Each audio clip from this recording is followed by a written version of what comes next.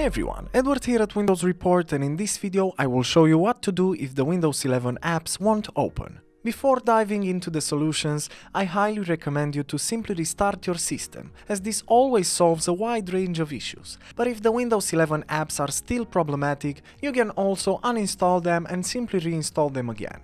So the first solution you should take in consideration is to update the app. To do this, press the Windows button, then type in Store and then select Microsoft Store from the search results. And in the Store app, click on the library icon near the bottom left corner, and then in the next slide, click on the blue Get Updates button to download any available updates for the apps. Now you just have to wait for the updates to download and install, and then you can check if the problem still persists. Another useful solution is to update Windows 11. To do this, press the Windows button, then type in Update and select the Check for Updates option in the search results. In here you will see a blue Check for Updates button, so just click on it and Windows will scan for any possible updates and install them. You can also run the Windows Store app's troubleshooter. To do this, press the Windows button, then select the Settings icon, and then in the Settings app make sure to select System on the left pane, and then on the right pane scroll down until you find and select the Troubleshoot option. In here select the other troubleshooter option, and then in the next slide scroll down until you find the Windows Store apps and click the Run button right by its side. The troubleshooter will scan for potential issues and solve them if possible. Another useful solution is to repair or reset the Windows 11 apps that won't open. To do this, press the Windows button, then select the Settings icon, and then on the left pane make sure to select the Apps category, and then on the right pane click on Apps and Features to view the apps installed on your computer.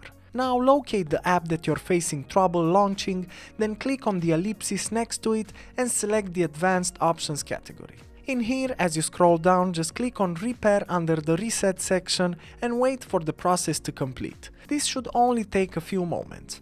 Alternatively, you can also click on the Reset option if the repair button is not accessible or repairing didn't fix the problem. You can also run the Application Identity Service. To do this, press the Windows button, then type in services.msc and select the Services app from the search results. In here, locate and double-click on the Application Identity Service.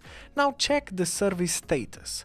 If it says stopped, then simply start the service, then press on Apply and OK to save the changes. And lastly, another useful solution is to modify the registry. To do this, press the Windows button, then type in regedit and select Registry Editor from the search results. In the regedit window, navigate to the following path. Double-click on HKey Local Machine, then double-click on Software, afterwards find Microsoft, then double-click Windows, then Current Version, then double-click on Policies, and lastly System. In here locate the Filter Administrator Token key, and if you don't have one you can simply right-click an empty space, then hover over New and select the dword value and then name the key as Filter Administrator Token. If you already have it, just double-click it and make sure to set its value to 1. Now press on OK to save the changes, then restart your PC. And that's it. Plenty of solutions to check out. As usual, for more information and details, you can check the article in the description below.